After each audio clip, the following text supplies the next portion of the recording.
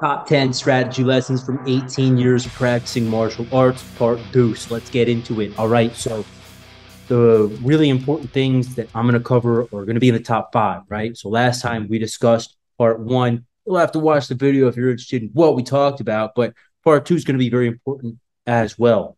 Here it is up front. Not going to make you wait for it. Never take it easy on your opponent, right? I've done a lot of sparring, I've done a lot of rolling, I've done a lot of martial arts in general, both cooperative, traditional, non-traditional, hand-to-hand combat, non-cooperative. I've run the gamut. One thing that I've learned, especially from a lot of sparring, is you can never take it easy on your opponent. Don't consider his feelings or her feelings at all. Because if you're not giving them the fight of their life, then you're cheating them out of their sparring. You're cheating them out of their training. Now, there's a difference between smashing, going hard, and injuring your training partners.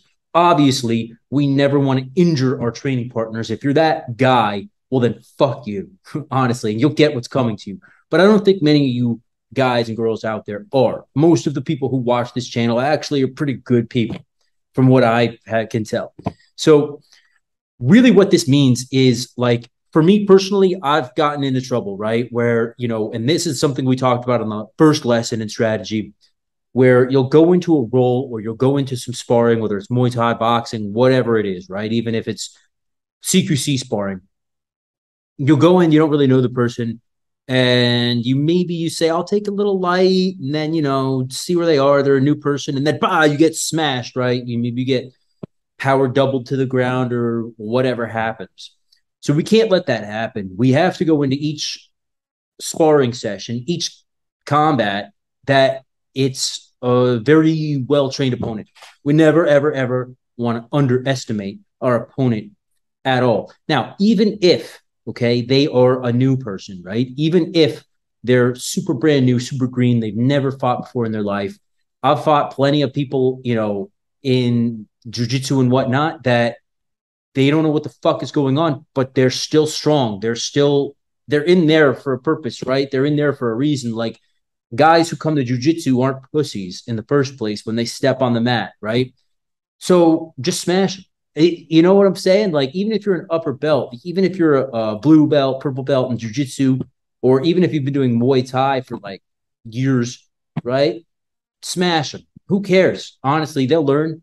I mean, that's not to say injure them, right? I'm not saying like to go in and like, if you're doing Muay Thai, right? Don't go in and then like fucking elbow, right? Like, don't hurt anybody. But if you don't practice going hard consecutively, right? Consistently, again, that's not necessarily saying to hurt anybody, but that's saying I'm going to go in there, I'm going to jab my way in, and whatever, right? I'm going to do what I got to do. I'm going to treat these people, this person, this opponent, as if they know what the fuck they're doing, and I'm going to lace them out, right? It doesn't necessarily mean that. There's a difference between going hard, right, and then like actually injuring somebody. You can go hard while you throw your punches and not connect them very hard, right? Like the way the Thais train, they go light, but they don't sacrifice technique for going light. And that will translate directly over into the street, because like I've noticed one thing is that I've even gotten into the habit of like, I'll have a nice light roll, I'll do a nice little bit of sparring, I'll mess around a little bit, I'll have fun, I'll play around. That's no good, man, because you get hit or you get hurt doing that even more than if you just said Mah! And you go and you like get them. And then when you do get on the street or in the battlefield and you need to really call upon that inner warrior, it's there, right? Every time you engage.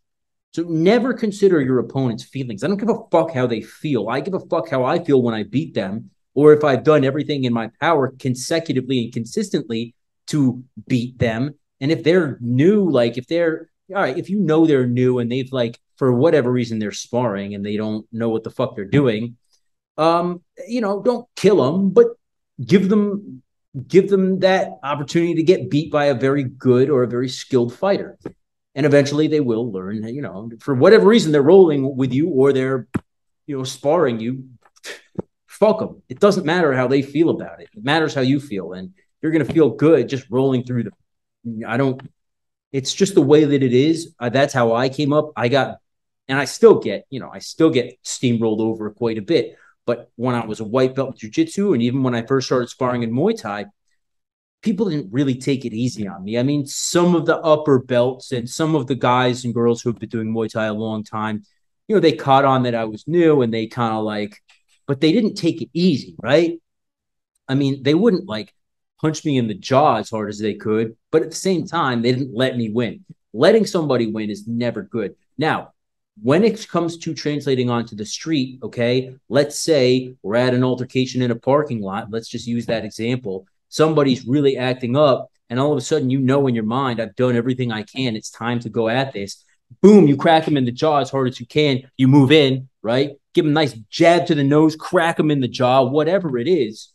All right, whatever the martial art of your choice is, or shit, I give them a nice jab, I work my way in, overhook, sweep, whatever, right? Takedown, whatever. You need to consistently practice going hard and going 100%, at least in your technique, so that when you're on the street or, Lord forbid, in the battlefield and you need to call upon this, the movements come out concise and clean. And again, going like play fighting it's never a good strategy, in my personal opinion. There's a time and a place for it. Like when you're trying to teach somebody something, or maybe you both agree, let's flow roll for whatever reason, one party's injured or whatever. Like, okay, there is a time and a place for that. But on the consistent, you need to consistently give it your all, even if you're going light. There's a difference between going light with great technique and then just fucking around because you're lazy. Honestly, never consider your opponent's feelings. Now, when this translates over into a cage fight, a fight in the ring, a jiu-jitsu competition, any of these sports examples that I could give, the fuck cares about how the other person feels? You're there to win. And same thing translates over onto a street fight. And by the way, a competition is pretty much the closest thing that we can come to a street fight, because you're actually trying to hurt the other person. When you step into that ring, or when you are on that street, you're trying to hurt them. You are trying to actively hurt them. You want to have bad intentions. You're not there to lose. You're there to win. Whether it's on the street or in the ring, you're there to fucking win. So act like it and try to hurt them. And we need to practice. A lot of us, me, I know, because try to be a good guy. I have I don't want to hurt people. I don't like hurting people. I really don't like it. But I need to practice being very aggressive on the regular, so that if I need to call on that again, I have it there and it's available instantly to me. I don't have to think about it. I don't have to tell myself, well, now this is a street fight. Like, okay, now I have to hurt this person. I don't tell myself, oh, like now this is I'm in a life and death struggle for a firearm after I've rushed at this active shooter. Now I have to hurt this guy. Every time I turn that switch on, I'm like trying to fucking kill somebody, even if I'm in the back of my mind knowing, all right, we don't actively kill this person. Even if they're a fucking new white belt, honestly, these days, I try not to like play fight with them. I'm just, what? And fuck them. Who cares? They're there for a reason. They're going to learn eventually not to do whatever they're doing, unless it's somebody like, there's one girl who's not allowed to come to the advanced jiu-jitsu anymore because she wouldn't spar anybody. She was all afraid. When I would spar with her, like, she weighs fucking probably 100 pounds. I'm not going to and she's terrified. You see it in her eyes. She's like, I'm not going to smash, right? I mean, maybe outside. Anyway, that's a different story.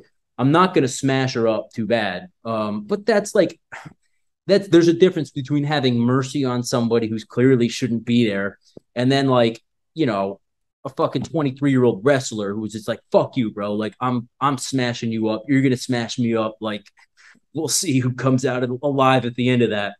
That's the mentality that we need to have. So, again, there's a time and a place for going light. I don't really think these days that there's ever a time and a place for play fighting, unless you're like, two examples I can give is one party's or both parties are injured, or like you're trying to actively teach somebody and, give them reactions and stuff to like let them win. That's different. When I train people, when I do my one-on-ones with my private clients and gutter fighting, that's what I do. I give them reactions. I let them get things. but I don't do that in sparring. I don't recommend you do either. I recommend that when you have to turn that switch on, you go full bore, even if you're controlling yourself to not injure your training partners. That's lesson number deuce. Number two, and the top 10 things that I've learned from strategy after 18 plus years now of doing and practicing various types of martial arts. I hope some of this helped. If you guys want to learn some serious street fighting, battlefield technology, go to gutterfightingsecrets.com. We've got an arsenal of informational videos. We've got some on ground fighting. We've got some on stand-up fighting and takedowns. We've got some on knife defense. We've even got direct download videos on knife offense that's going to show you exactly how to use a knife. All right. And that's something not a lot of people teach out there. And we teach it the way that Fairburn used to teach it. So I want you guys to check that out if you're interested in learning. It's all direct downloads. Otherwise, you can check us out on Instagram at Gutter Fighting Secrets. They freaking shadow ban us, so you got to search for it, but you'll find it. I hope, again, that each and every one of you takes these lessons to heart. And I pray you never have to use these skills, but if you ever do, flip the switch, turn it on, go through them, find the next guy, go through him, and anything else in your way, destroy it. All right, guys, until next time, please remember that you are your first and last line of defense. I'll see you in the next video. Cheers, mother flowers.